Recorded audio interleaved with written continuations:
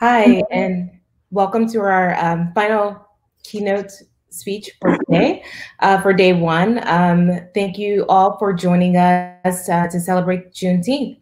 Our closing keynote speaker is Saunders. Aaron started his journey with Clearly Innovative Incorporated as an ally to business entrepreneurs seeking to develop apps. Aaron quickly realized that there was a significant gap in the business knowledge for many of those entrepreneurs. So he shifted in direction and took action to develop partnerships with the DC Mayor's office as well as Howard University to provide resources for closing the gap.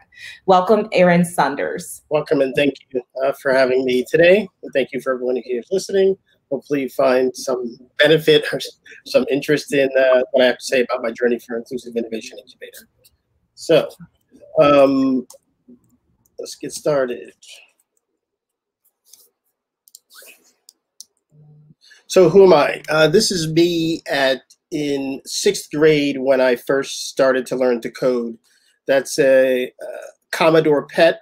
Data was stored on cassette drives, and that was considered the personal computer. My interest in software development and programming came as I sat in the library as a young kid with nothing to do.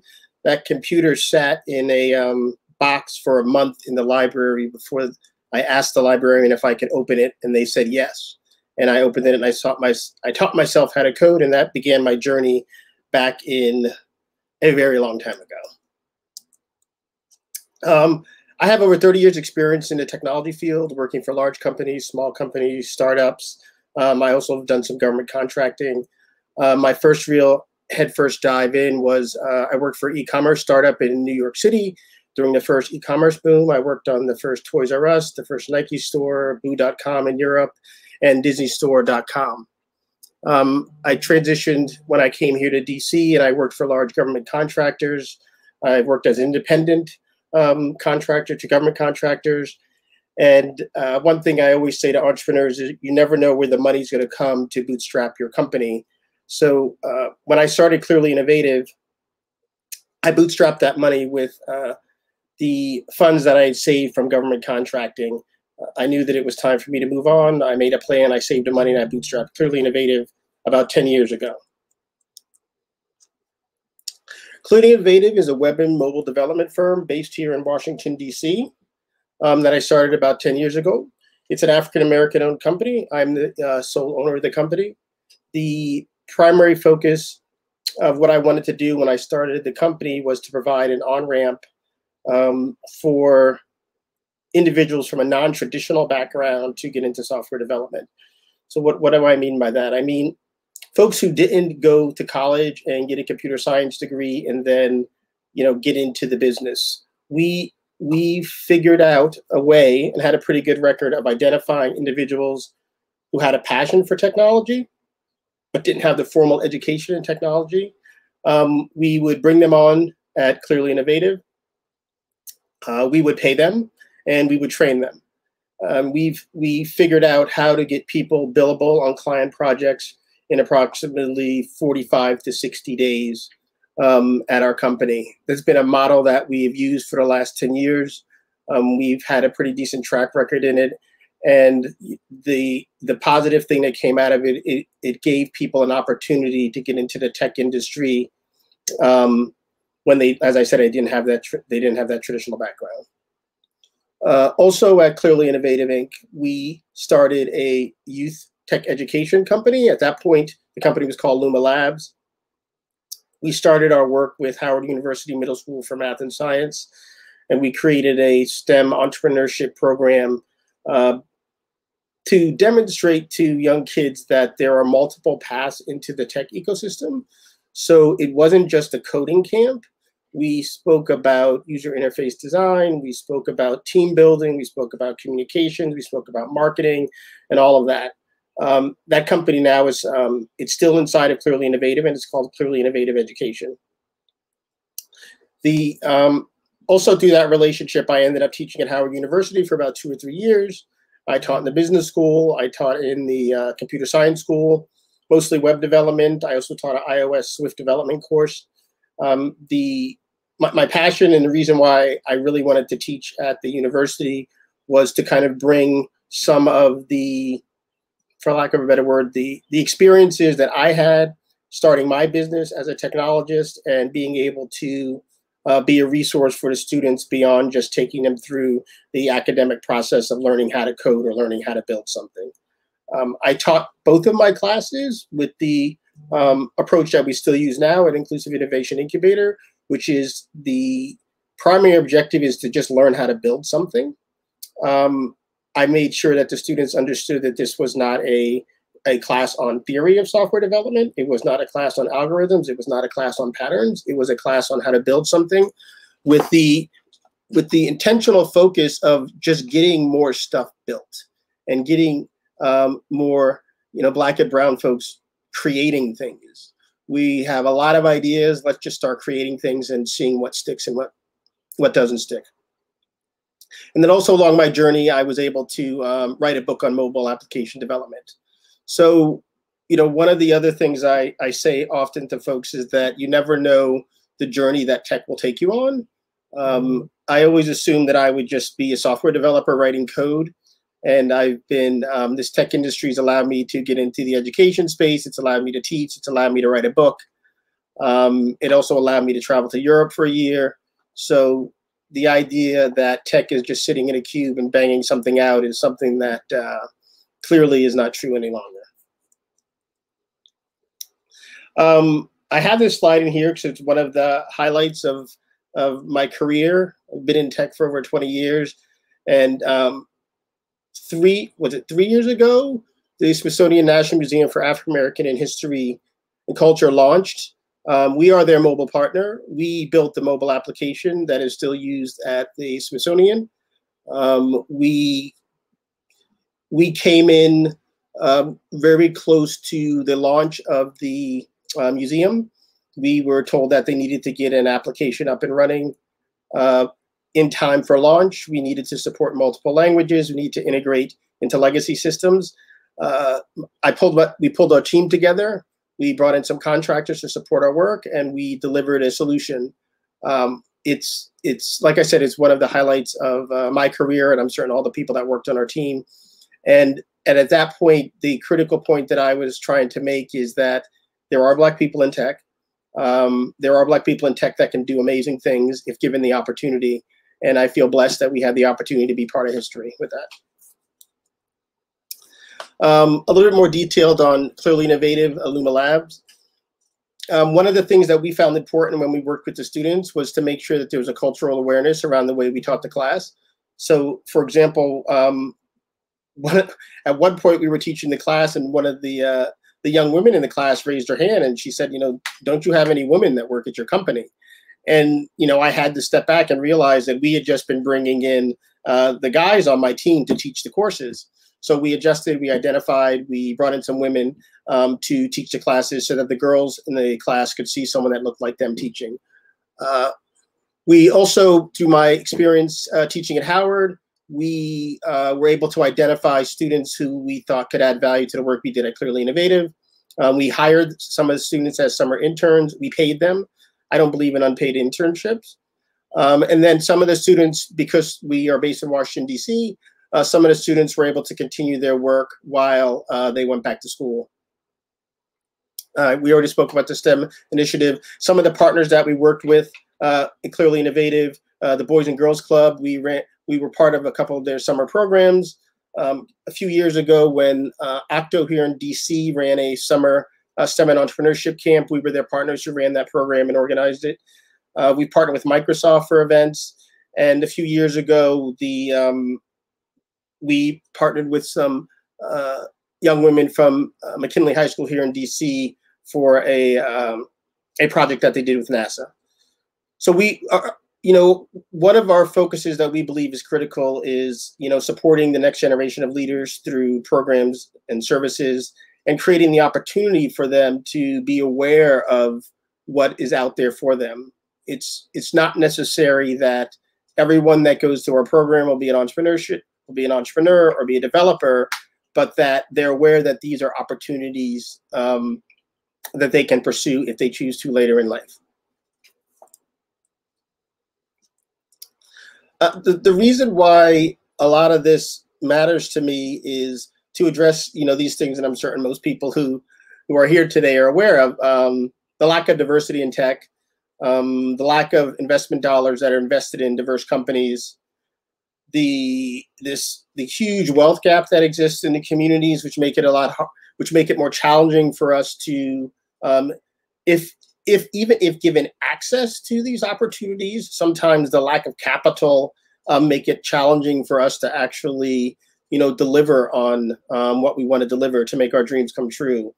And then really, as it is, it's the access and the opportunity issues in the communities of color, and what could I do from where I am and what we were doing at Clearly Innovative to have a positive impact here in Washington D.C. and then eventually beyond D.C. The kind of inflection point, I think I would say, was about 4 years ago when we won a $100,000 grant from JP Morgan Chase. They had a program called Mission Main Street. And what we realized at that point was there was a lot of programming that we were doing inside of Clearly Innovative that really was a standalone business. The working with entrepreneurs that came to us to develop mobile applications, very often we realized that they weren't ready to build a mobile app. There was still some business analysis that needed to be done, a better understanding of their customer. And we were kind of doing that consulting as we worked with these entrepreneurs, but that really should have been a separate business. Our youth education stuff really should have been a separate business. And the technology training that we were doing at that point, we were running meetups in DC. We were doing our in-house kind of apprenticeship program. And, we got to the point where like, this is a separate business. Let's figure out how to separate it. We got the $100,000 grant to kind of move forward with it.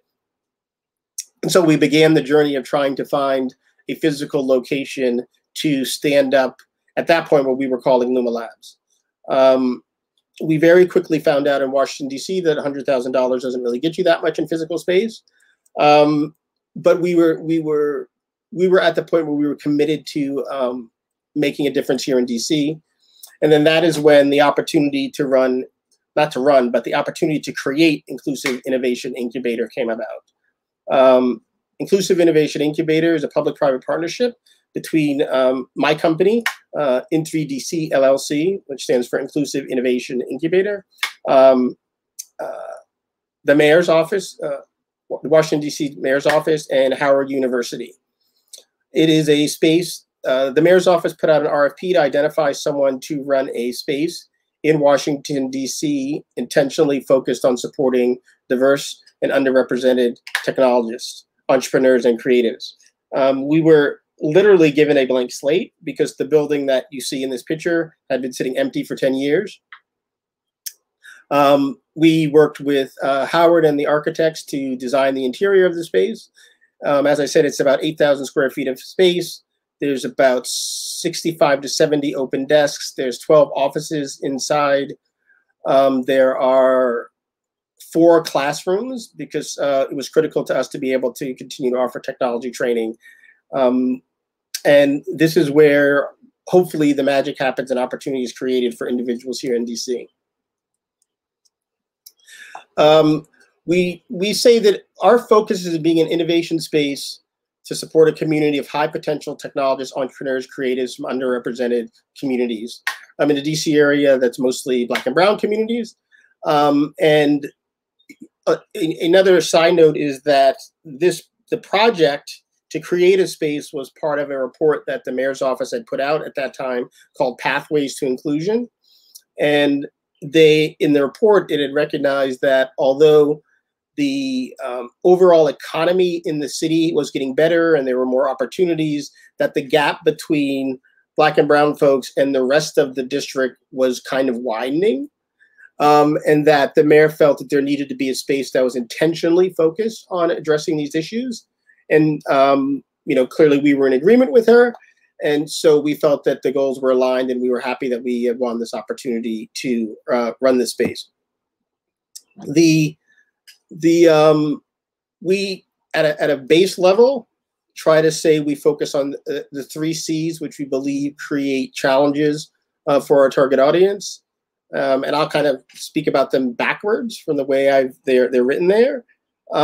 social capital, having a physical space to come to gather, to network, to meet, to talk, and dare I say, to be a safe space where you know you're going to walk in and see people that look like you, come into a space that you know's its purpose is to support you, we believe was critical. So the first year to year and a half was really built around creating the community of individuals who shared our passion for technology and entrepreneurship, who were looking for a place to kind of come and meet and work on these challenges together, and hopefully find other individuals to support them. So that's the social capital part. And so that was managed through training, programming, events. We partner with other people in DC to bring events into our space. And so that's the social capital piece.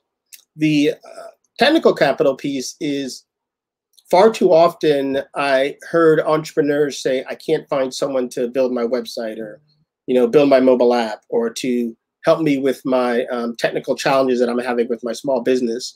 And so the technical capital piece is our focus on tech enabling the community through workshops, webinars, programs, to train people and to make them more aware of technology and how technology can add value to their business, simplify their work so that they can focus on more value-added opportunities and not kind of get all caught up in things, and to also basically help them grow and scale their business.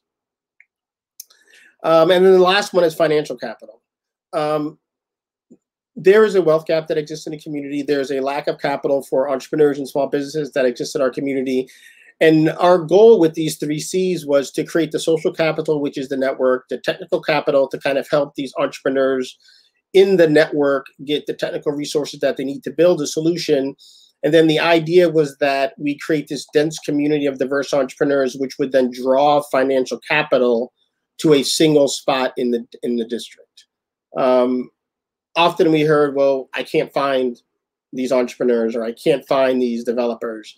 And what we wanted to say is that there's a space in the district that you can come to, that you can support, that can give you access to these resources that you need, or that you're looking for. I covered most of this. The important part here is that prior to COVID, at the beginning of COVID, that was the start of our, we were going into our 3rd year at that point. So in about 2 years, we built a community of about 6,000 diverse entrepreneurs, technologists, and creatives. So through that mailing list, we can target programming. We can identify what type of programming people are responding to. We can work with our sponsors to give them access to specific interests within our audience. Through our actual programs and workshops that we've had in our 2.5 years, we've supported over 1,500 entrepreneurs, technologists, and creatives. These are individuals that have actually sat through programming at In3. And what we did about a year ago was, in order to support individuals who might be interested in sponsoring us, and to better categorize the content in our deliverable, we kind of come up with these brands on how we push our programming. And so the first one is Grow and Glow. Excuse me.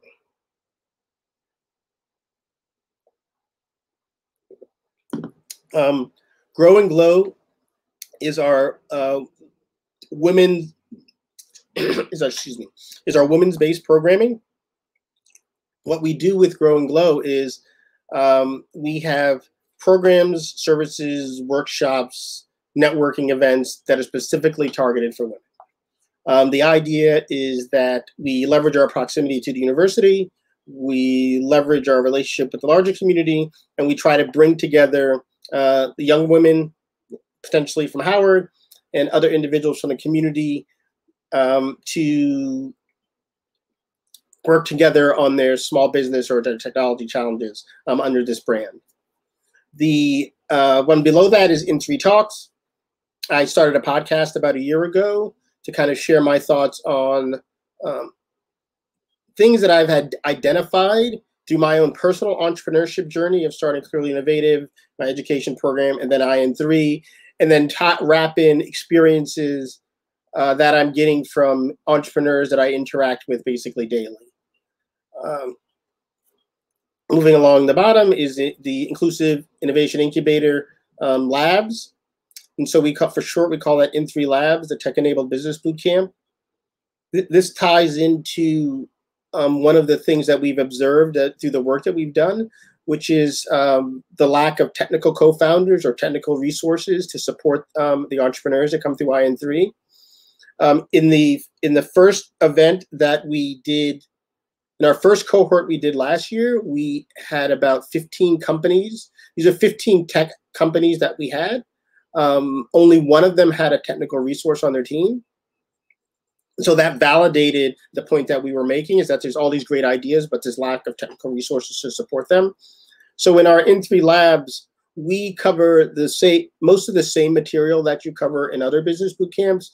We do the Lean Canvas, we cover marketing, we cover legal, we cover finance, but we try to do a deeper dive around the tech enablement piece. And what we do is we leverage the resources that we have from Clearly Innovative and myself and other individuals from my team who provide you technical guidance on how you could potentially implement your solution, so that when you come out on the back end, the idea is that not only do you have not a business plan, but a canvas that you're going to work from a business perspective, a financial plan, but you also have a technical plan on how to actually build something, which is a critical piece right now. Is, decks are nice, but a lot of, you really need to have something built. And so our niche in this whole, kind of world of business boot camps and pre-accelerators and everything is providing that technical capital to the folks that go through our program. We're in the middle of our second cohort right now. We had to shift it to online. We have 18 companies that we're currently working with. On Monday, I'll send out a mailing to let folks know who are the companies that we're working for. Our goal also is to kind of amplify the companies that we work for, to let folks know that there's a lot of interesting things here happening in the district, and there's some great diverse entrepreneurs that they should know. The final one is The Future is Written in Code. The Future is Written in Code is our technology training initiative. This is part of the tech apprenticeship that we were running, some of the curriculum from when I taught at Howard, and just lessons learned as we run Clearly Innovative, our mobile development firm. What are some of the challenges and lessons learned that we're finding as we work with clients? So right now, through the Futures Written in Code, we are offering a free intro to game development course. The gaming industry is a billion-dollar industry. The gaming industry is not as diverse as it should be. We need to have diverse people telling those stories, creating it, and having an influence. And so one of the things that we've done is create this free game development course. So folks from our community can get an opportunity to learn about game development. In the last year or so, we've taught a free React development course. We've taught actually 2 Vue.js courses. We've taught an Angular development course. So the idea is to kind of go beyond the kind of the basic intro to JavaScript class to allow people to upskill if they want to, or also to get skills to actually build something, or for them to kind of, get enough expertise that they could potentially work with one of the entrepreneurs in our community to kind of build out an MVP. So that's what the Futures Written in Code is all about.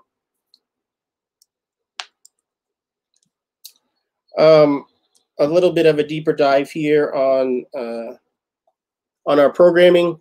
So as I mentioned, I didn't mention right now on YouTube, we are offering a free Learn to Build Mobile Apps with Ionic Framework and React.js course. Things have kind of slowed down because of the I don't want to say chaos, but what's happened the last couple of weeks. So I've kind of fallen behind, but the plan was to drop 2 videos a week, that if you follow along with the videos, it teaches you some React, it teaches you some Ionic Framework, and in the end, you actually have a cross-platform mobile application that can be deployed. The course is online for free. Anyone who wants to come can follow along. The Unity game development class is the class I spoke about. That unfortunately, it's too late for that. We're halfway through that class right now. But also on our YouTube channel, we have posted the live stream videos from that class. We've previously taught a Swift UI class to expose people to iOS development, and as I mentioned, the Vue.js class. You know, it is, we believe, a critical component to the work that we do is the technology training, and also because I love technology, I love teaching, so that's why we push a lot of this out. We're currently trying to figure out how to do some online coding to target the K through 12, our youth education program over the summer. But you know, we'll see how that goes. These are challenging times for everyone. This is the website, The Future's Written in Code. There's a bunch of content there. Please check it out. Please support it. A backstory on that is when I was trying to pull content together for some of the other program that we did, and I went on YouTube and I started searching for content.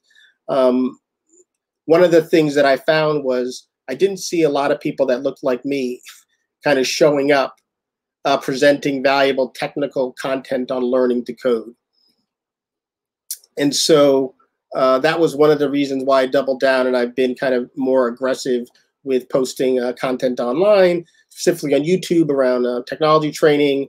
And also when I'm online, I search to find other diverse content creators in the space that I like to subscribe to and support, because I think we need to have better representation on YouTube in this specific vertical. There's a bunch of other interesting content on YouTube from people of color, but I really want to see more, you know, Black and brown technology content online getting promoted and moved up.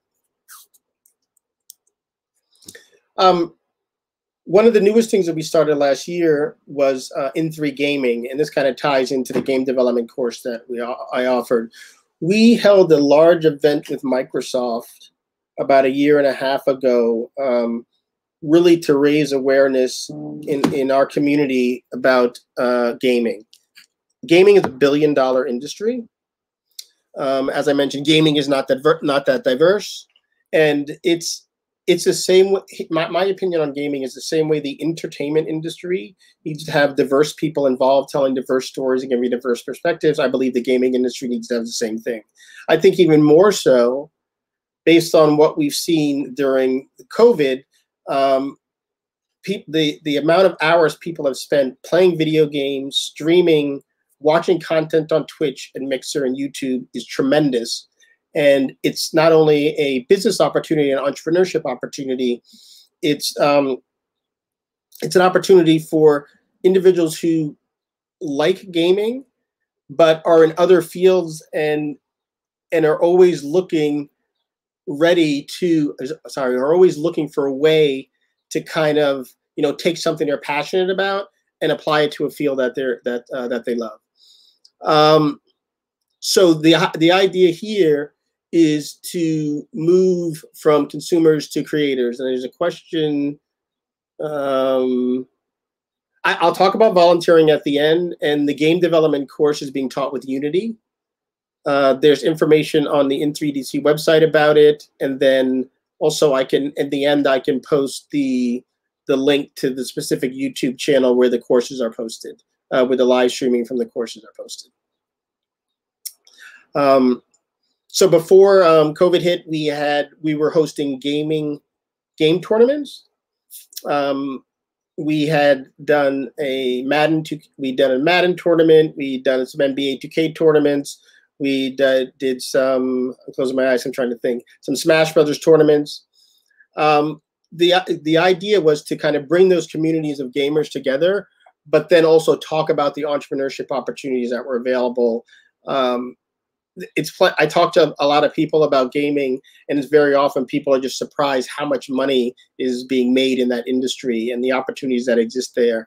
And, you know, the same way that I put the effort into tech to get people excited about tech, I want to put that same effort into the gaming industry, so that, you know, hopefully when my kids are older, because both of my kids game, and when they look at video games, or when they look at you know, who's reporting on gaming, who's experts on gaming, that they see people that look like them.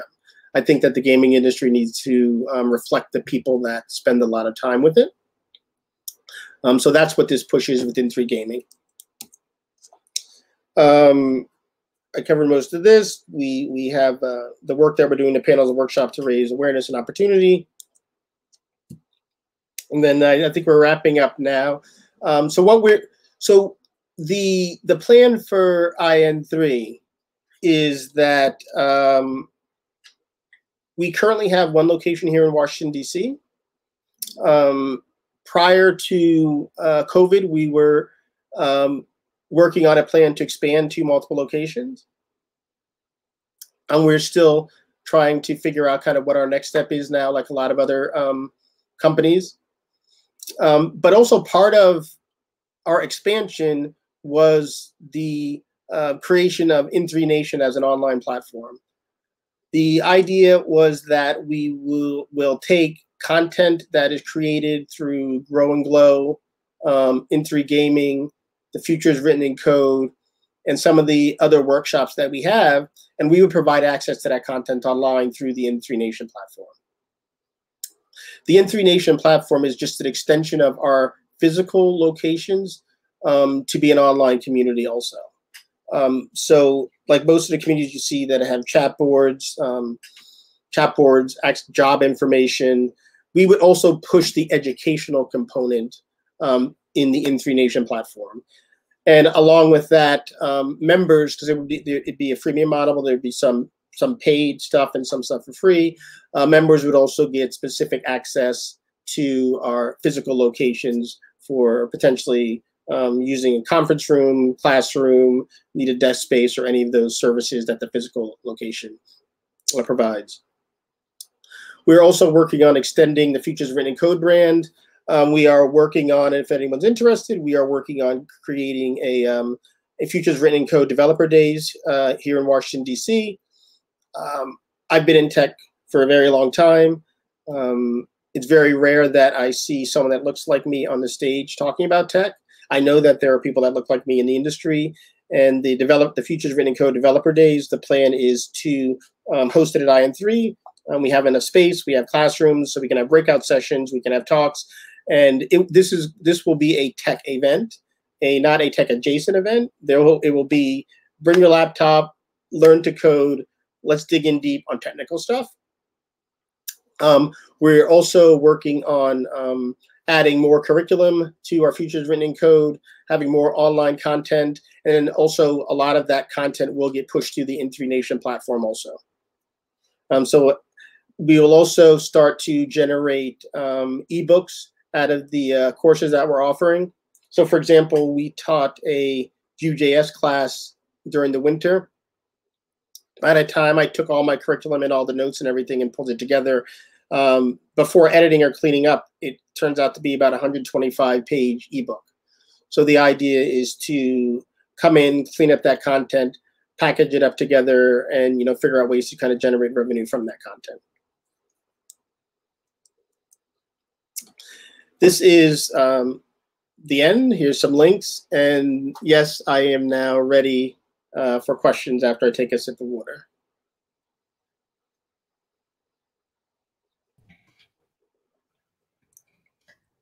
Hey there, Aaron. Thank you again so much for this extremely insightful information that you've shared here with us. I think our audience will be pleased to know that the progress that your team is making, and one of the key questions I think which you've already answered or you're going to answer is like, how do we get involved? What are some of the things that we can do to get involved and to help with this movement? I mean, one of the most important things is, first of all, thank you, for adding me to this conference. I mean, it's bewildering to me that there's still people, like we've been there for June, at the end of June will be 3 years.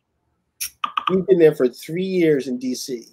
And I still run into people who are like, oh, I didn't know you were there, who just had no idea that we've been here. And so if nothing else, I ask that folks just amplify, just talk about the work that we're doing.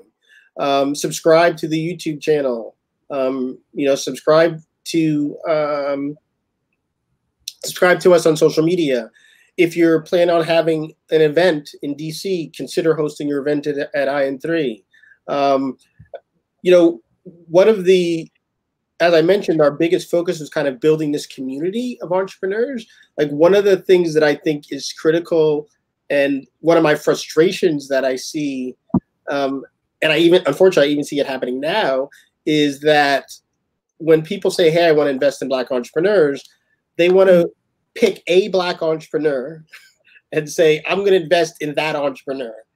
But then they're like on an island, right? There's no ecosystem to support them, right? There's no ecosystem to cultivate more entrepreneurs like that. And so there needs to be a balance between trying to pick the individual entrepreneur to invest in and invest in the ecosystem to support, cultivate, and grow more entrepreneurs. Absolutely. Absolutely. I think, no, go ahead. So one of the analogies that I use often is, and I actually just read another article about it, for anyone who follows baseball, right? There are a tremendous number of Dominicans in baseball, right? Every Major League Baseball team has invested heavily in the Dominican Republic. There are baseball camps. There's a whole infrastructure to grow and cultivate, identify high potential talent, which they can then bring to the professional leagues, right? If you map that analogy to entrepreneurship, business creation, economic development, right? It's like you need to invest in the ecosystem to kind of get the value out of it. And so that's really what we're trying to do here. So to me, my goal is our hard work, and someone ends up going to Y Combinator or some other great, accelerator, incubator, like, that's a win for me. That's how I look at it. Yeah. No, that's, I think the awareness that ecosystem needs to be developed, like you said, the analogy of someone really being pulled in and a company or individual saying, I want to invest in you, but you're on an island, so creating that and being aware first that you need to create this team in order to drive this forward. You really need to build up that talent. And so I love what you're doing with it. So for you, the answer is more of get involved, right? Like, reach out to your organization or any other organization. Yes. Yeah. And the other thing is, even if you work for like a large companies have corporate social responsibility dollars. Large companies have specific groups inside. So if you're in a company, your company right now is saying, Black Lives Matter, Juneteenth, yay, go, right? If they're in the region, you could say, hey, I know a place in DC that is what they do. Like, I was actually thinking about it today. It's like, I wake up every morning and go to sleep every night thinking specifically about how I can have an impact on this community. And so, I feel blessed that I have Clearly Innovative, which I was able to, unfortunately, I had to take the profits out of that company to keep In3 afloat, right? And very often what you find in our communities are that there are folks trying to do good, trying to make a change, but they don't have the financial support that they need to move forward, right? And so, what I ask for folks who are on listening that work, as I said, I work at companies that, are saying they're committed to change and committed to supporting diversity, inclusion, and tech is, have them give me a call, have them take a look at the work we're doing. The amazing thing is that because we're a small organization, we are extremely flexible, right? There's no hierarchy that you need to go through to get approval. You call us, we sit down, we have a sponsorship package, we discuss it, and we just execute a program. It's really that simple. And it's very transparent. You can see the impact of your money. And that's really what it's about for us. That's awesome. That is awesome. We had another question about gamifying positives of diversity in tech. What are your thoughts on that? Creating some type of gamification around that to educate people on the needs for diversity or what diversity even looks like through gaming. I think that's an awesome idea. And it comes back to the whole idea of building the community, right? So it's you build this community of gamers. the creatives, people who have the ideas, the people who know how to build the stuff, the people who know how to write the story, whatever, and then they come together and do these things, right? I look at, like, when I first started, someone asked me, well, Aaron, like, what are you doing? Like, you run a software development firm, right? What I look at it is that I'm just the connective tissue or a facilitator of individuals to have a space to come connect and do things. And given funds that we have for our programming, hopefully we're creating programs that help catalyze those connections and make things like that happen.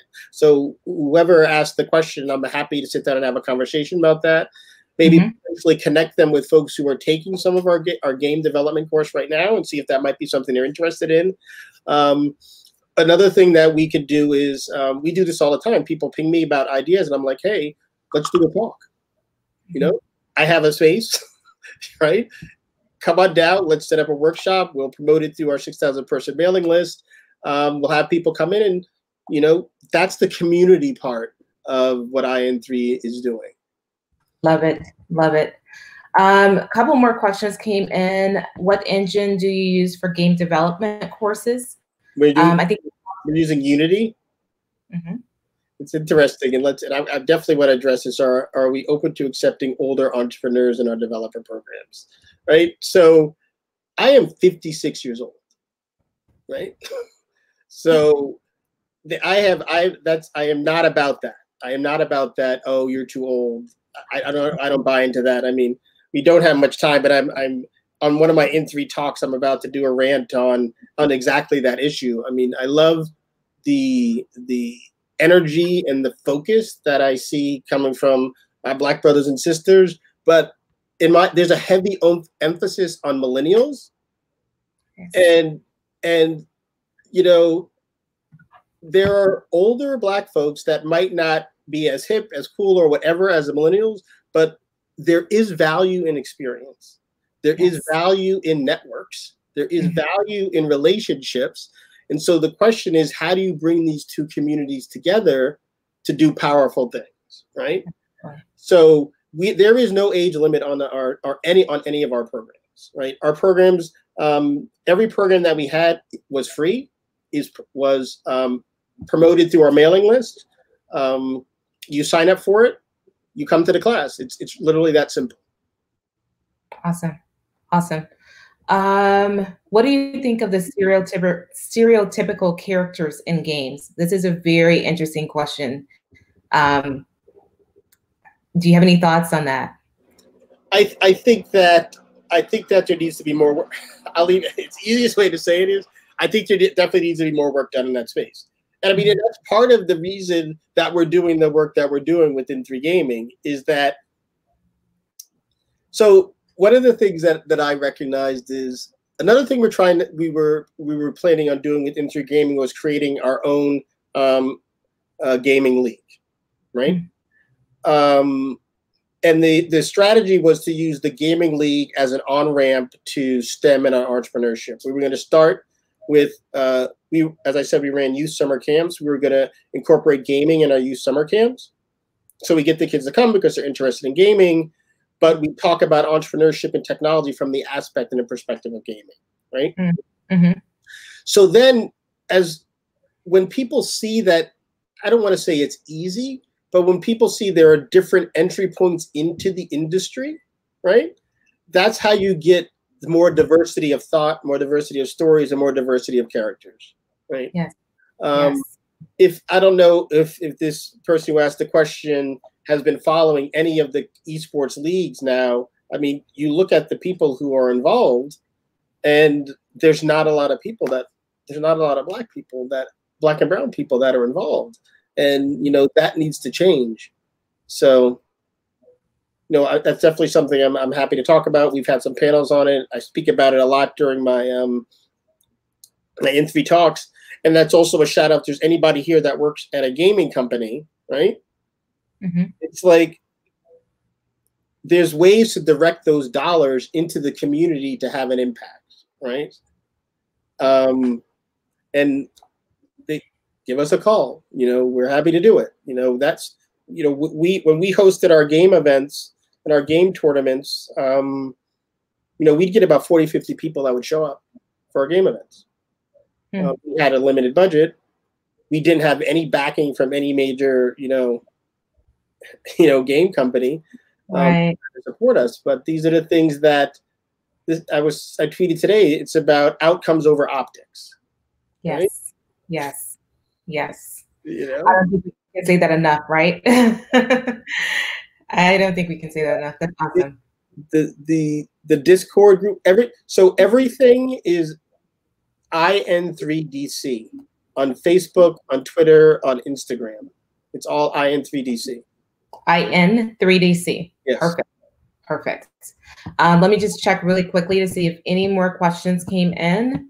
And okay, I think we are caught up on our audience questions.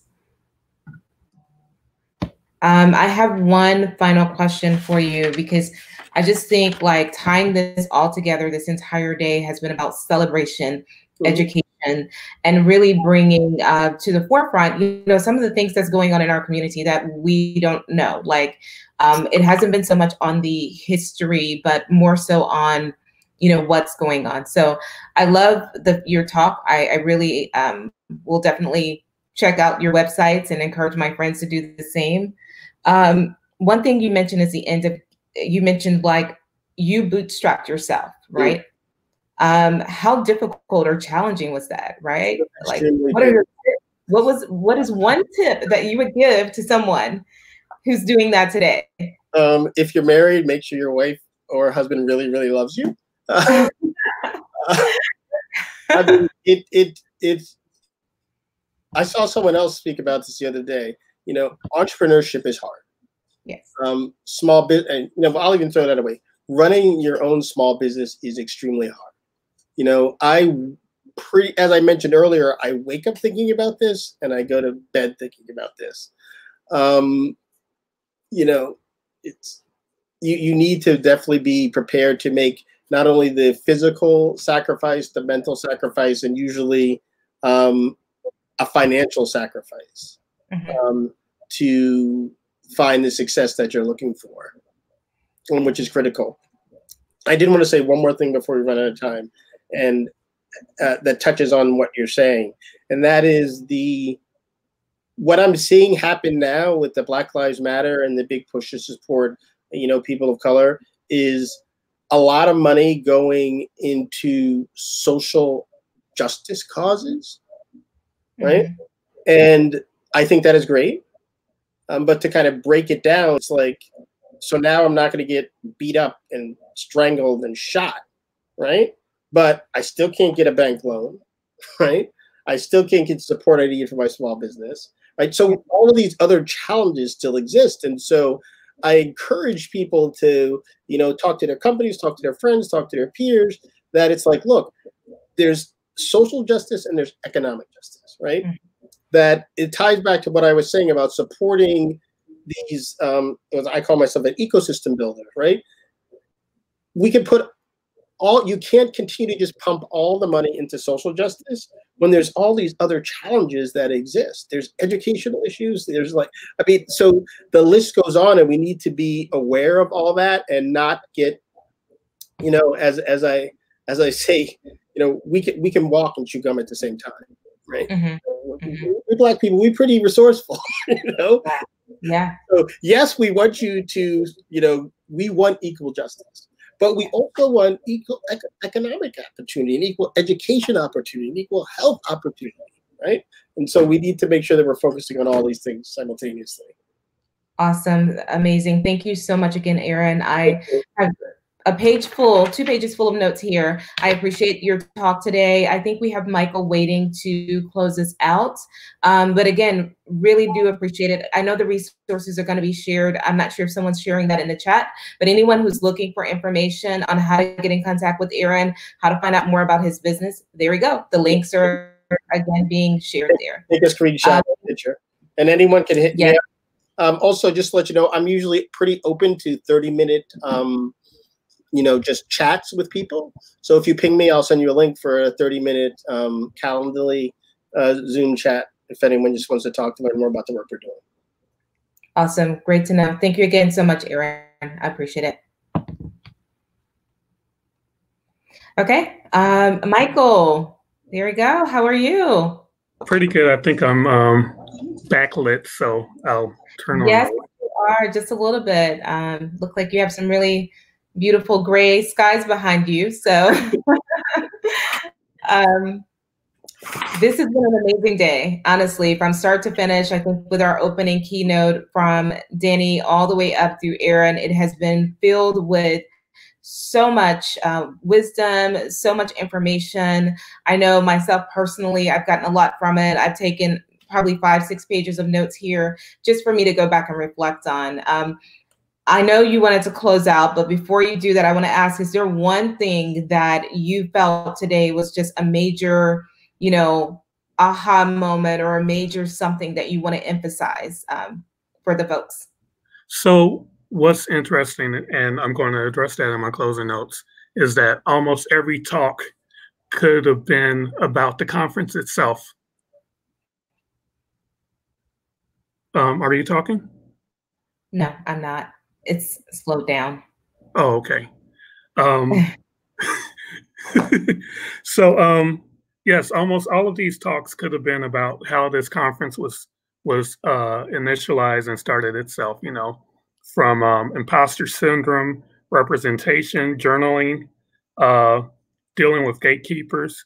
I took a few notes as I was watching. I unfortunately had to pick a stream because there was so much content. We couldn't do it in just one stream.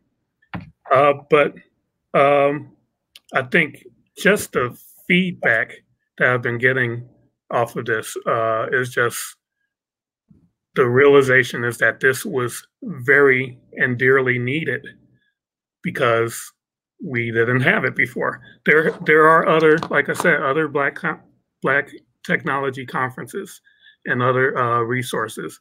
But I think, like I said, my idea was to take this celebration that's already in place and take this movement that is going on and bring us together and make a new platform.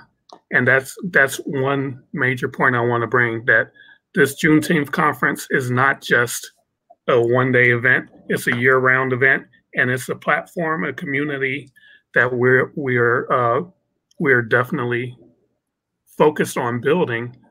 You know, people are asking, well, why wasn't this here before? You know, we're going to amplify and we're going to build out and we're going to bring the community together.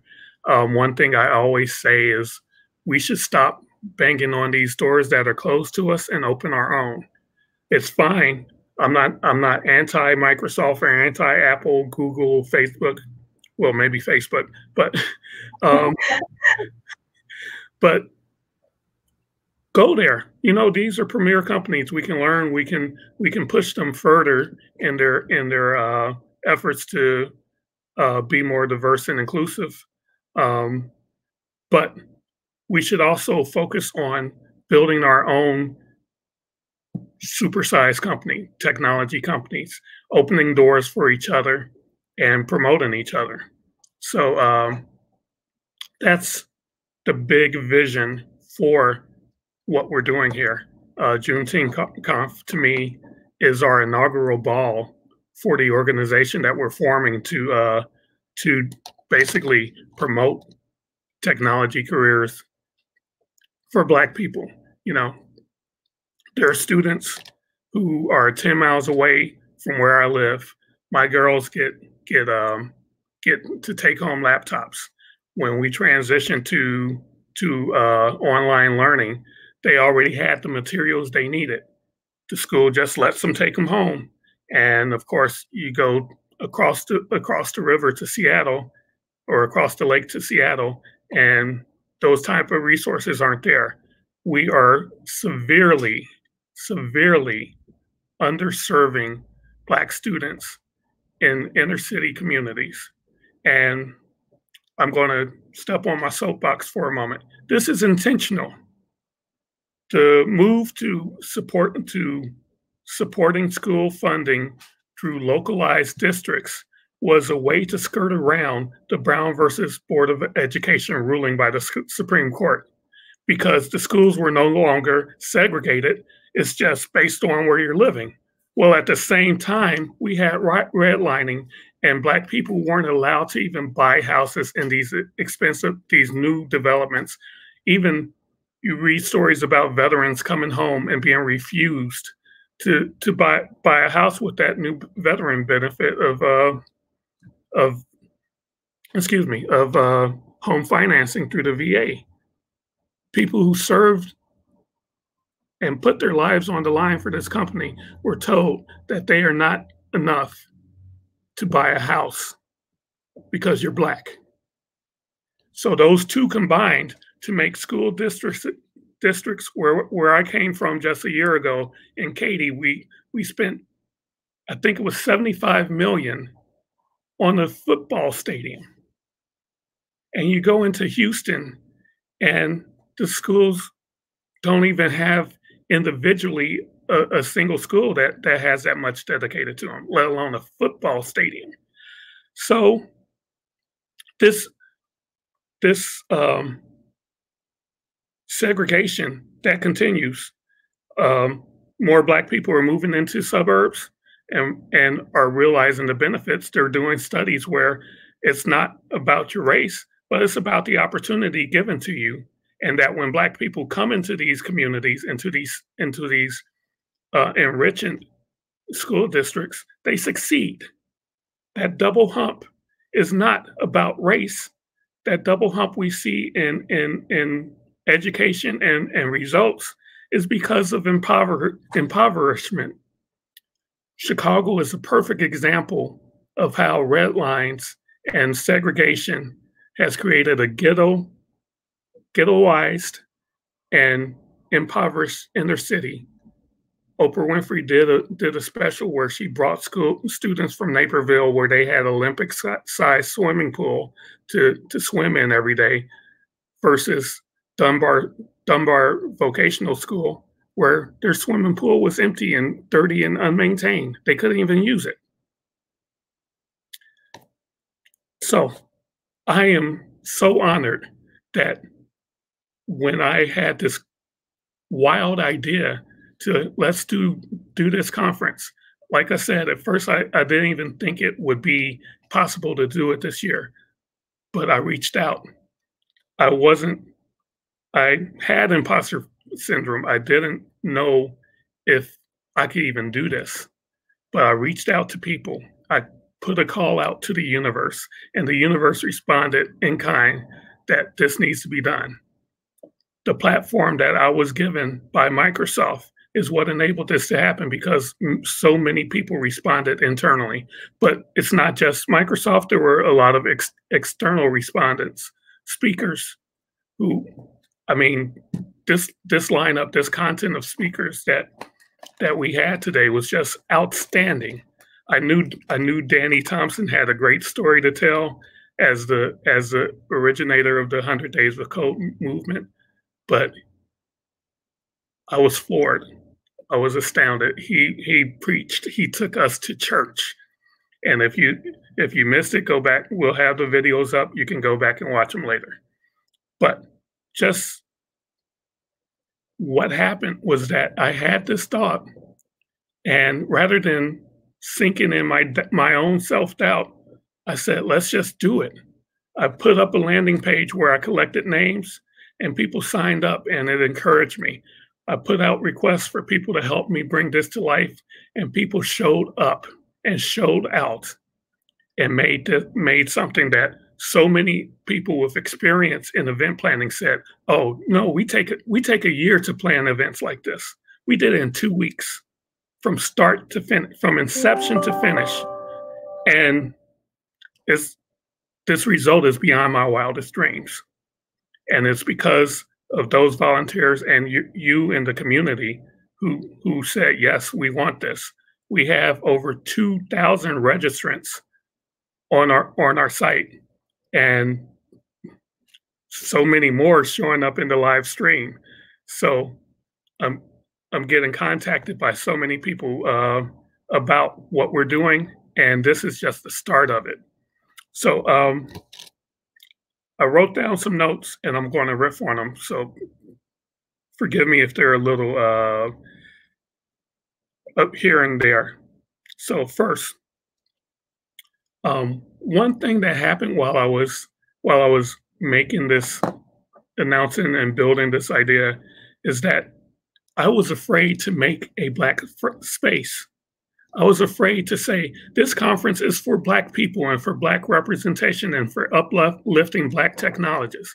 I admit myself, I use weasel words like underrepresented people in technology. And I was called out on that by Black women.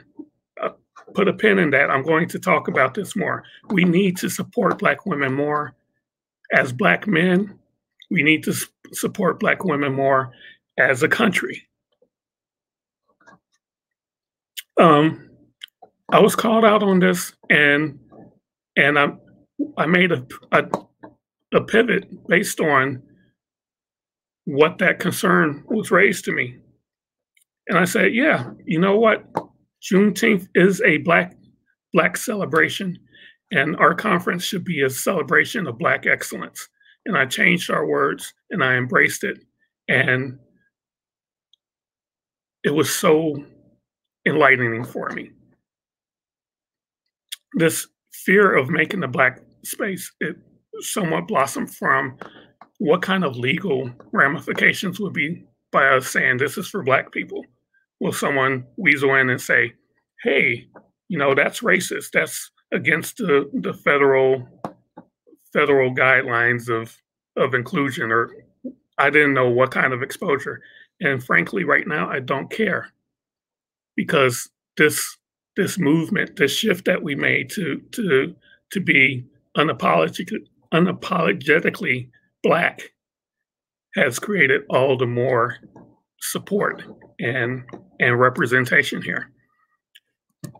I talked about imposter syndrome, and earlier in the conference, there was an entire track about it. Imposter syndrome comes from a number of elements, and particularly Black people feel it more than other races, because, you know, the effect of positioning affirmative action as giving spaces and quotas to Black people who don't deserve it. I got accepted to Williams College out of high school, and believe me, I had to bust my butt off to get that spot in the school.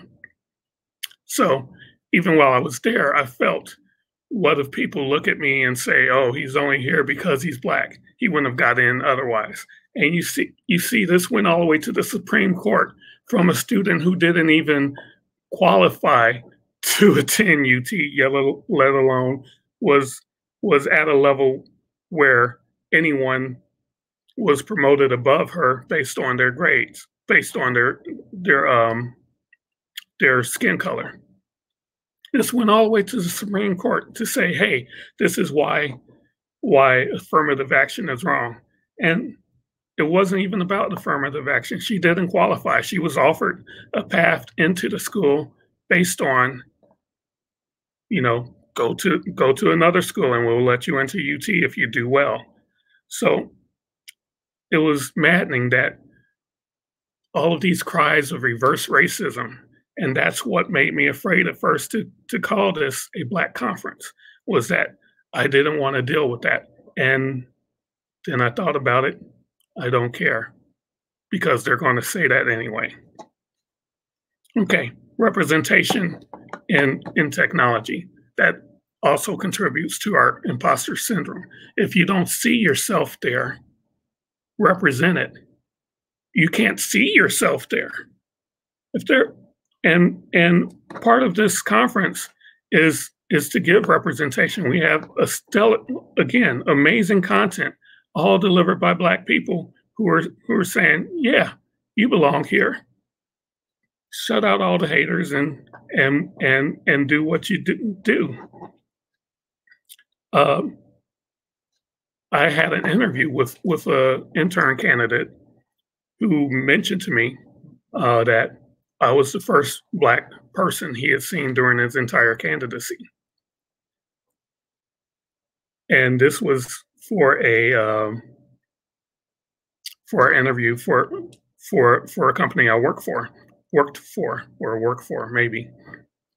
And you know, that just blew me away. And then I looked around and I said, and these numbers are available publicly. What's the Black representation here? And throughout technology, it's abysmal. You see things like 2%, 3%, and even worse at the manager level. So my thought on that is, how can I pave the road so that the next person behind me won't have to deal with those issues of representation and imposter syndrome going forward as well. And I'm getting incredible support from leadership to do just that. Of course, there are also gatekeepers.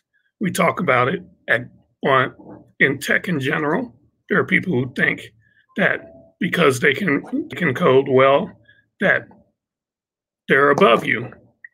Prove to me that you belong here. And that's especially difficult in the open source community, where people are saying, how can I fit in and get my foot started? So you've already got the gatekeeper based on technology, and then there's an extra hidden bias that, hey, this new guy, you know, he might not cut it here. And compounded with representation, it's going to be fearful for them to step up and make those first steps. Again, this platform that we're building right now will help with that. We will invite people into the fold. We will tell them that, you know, if coding isn't your thing, there's digital design, there's project management, there's so many other pathways into technology. And that's a message that hasn't been delivered well. And I think we should focus on delivering that message.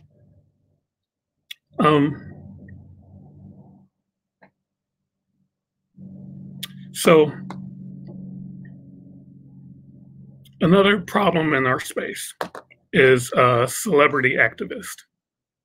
And I'm not talking about specifically for me, but there are many people who will promote the cause and support the cause for their own glorification. And they get away with this.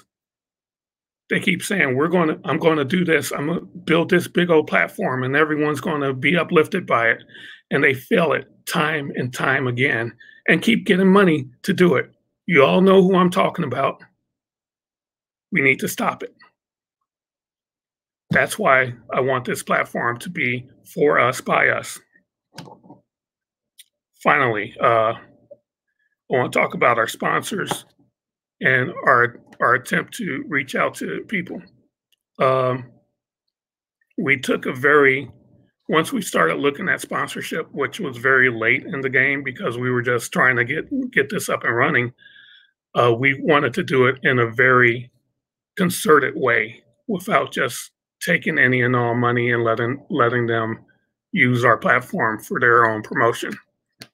Many of our sponsors that we reached out to also expressed this concern. They didn't want to make this event about them, and they didn't want to have the perception that they were trying to capitalize on this movement that we're doing. So we thank them for thinking it through and thinking about those concerns. We've talked with them, and they're in conversations with us about providing donations to the organization and sponsoring us in the future when they have more time to vet the opportunity to be a part of Juneteenth conference.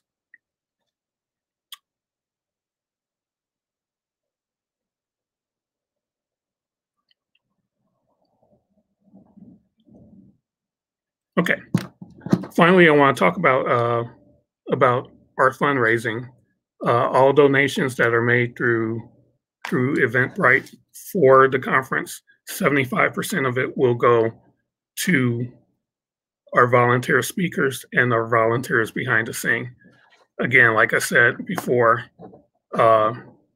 if we're talking about promoting Black excellence, we should talk about promoting Black pay. They should not bear the labor of making this very successful event without compensation as well as we can do. 75% of donations will be distributed to them. They can choose to donate it to their own charity of choice, or they can choose to convert it to cash and use it as they see fit. But I believe they should be compensated for what they're doing. 25% of the donations will go toward the organization and building the platform that we are trying to make, promoting STEM to Black students, promoting STEM to other people. We're still in the process of forming, but the donations are being held on our behalf by the DC Tech Champion community, and we thank them for that support they've given us. We've had such an incredible turnout. Last night, our tech manager told us that we had over 5,000 visitors in one day, and that's after just 2 weeks of promotion. We've had over 2,000 people sign up to join our community.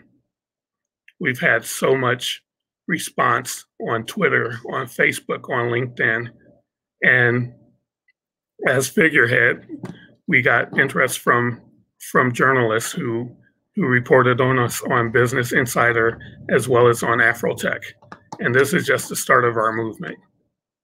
I want to make this where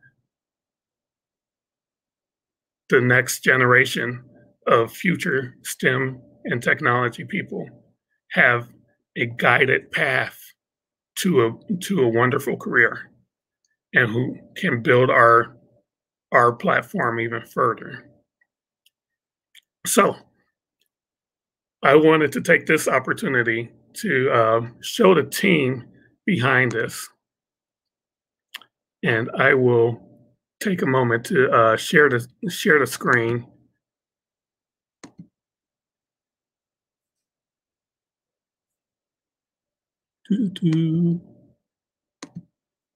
And say hi to the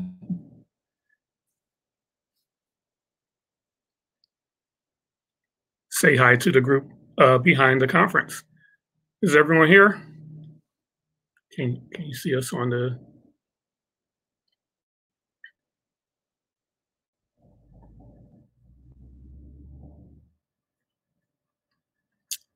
Okay, so these are just some of the people I was able to gather together to provide a quick representation of the team. Hank Bowman down below is our tech lead. He put together this platform so that we could bring the event to you.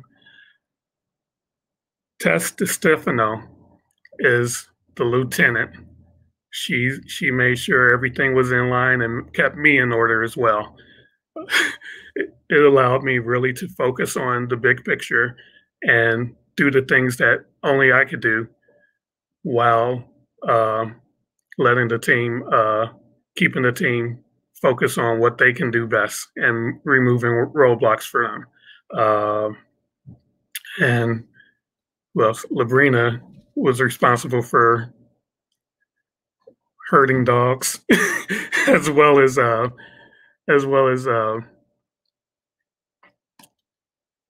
bringing in social media and speakers. Those are just a few highlights of it. Kotisha has been an amazing host all day on track one. I love to see her continue hosting the content that we'll be delivering post-conference.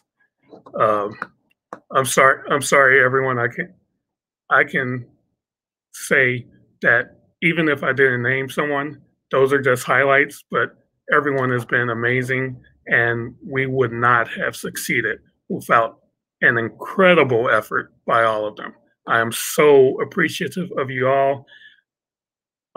like I said on Twitter, you know, my job was to take all the blame for the missteps, because, you know, the buck does stop here, but it's not about saying what gets done or not. It's about who takes the blame for when I made a decision that turned out wrong. And, you know, true leadership is about that. You know, giving all the credit due to the people who supported this, and taking all the blame for the missteps, because at the end, I am the one who made those decisions that got criticism. Oh, I can't forget Josh Holmes. So you want to know how we got this done? In 2 weeks, we leaned heavily on people who had event planning experience. Josh has done many events, both inside and outside of Microsoft, and his guidance and support helped us make this happen. Again, the one thing that definitely made it possible was that I just did it. I put something up, even though it was janky and obviously I'm not a designer. If you saw our first page when we first went up, it was just something to capture people who were interested. And if I had missed out on that, I would have missed out on a lot of quality volunteers. Valerie,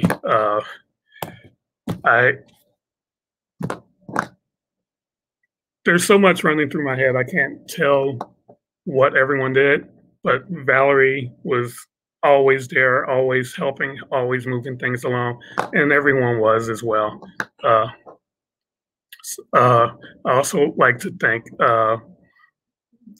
the celebrity actors who you saw before every session, who graced us with her voice and beauty. I have a face for radio, so so she took the front on welcoming everyone to the conference and making sure everyone was aware about the resources that we have here.